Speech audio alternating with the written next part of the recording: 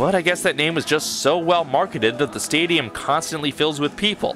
People who then leave the auditorium hungry, and with nothing else in sight, they descend on Mango Joe's. They pile out of the stadium, pouring down the hill like the orcs attacking Helm's Deep, and the poor cafe's defenses are no match for the onslaught. Before they know it, Mango Joe's is out of fries, and then out of chicken, and then out of cherry cheesecake. They need to restock the Diet Coke. They need to open a second register. They have to explain to a non-English speaking family of 6 that this is the fajita sandwich that the menu refers to. Fajita just refers to the filling. It's more like a cheesesteak. Look, I'm sorry. I know it's bread, not tortilla. We also have a Southwest chicken wrap, if that's more appealing to you. Look, no, I'm sorry we don't have root beer. No, if you want ice cream, you'll have to go past Happy Harbor. The condiments are outside under the sign that says condiments, and of course you can't have a beer unless we ID you. No, your Disney gift card won't work here, and you have the all-day dining wristband, so this isn't your first meal today. You should know by now that we don't have lids and straws in the park for the safety of the animals, and no, this isn't the free beer place. That doesn't exist anymore. I'm sorry. What do you want me to do about it? I'm just a minimum wage employee here. I don't know what you want from me.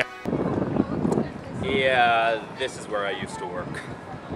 Mango Joe's. We have chicken. We have steak sandwiches. We have desserts. We do not have burgers, pizza, ice cream, or free beer. But we do have multi-purpose spoons. Yeah, if you go to Disney or Universal, you can get spoons, but they're only for one purpose each. Here, you can use your spoons for any number of purposes. Granted, our knives and our forks are all single purpose, but our spoons, well, you can use them for whatever purpose your heart desires. Or at least more than one purpose.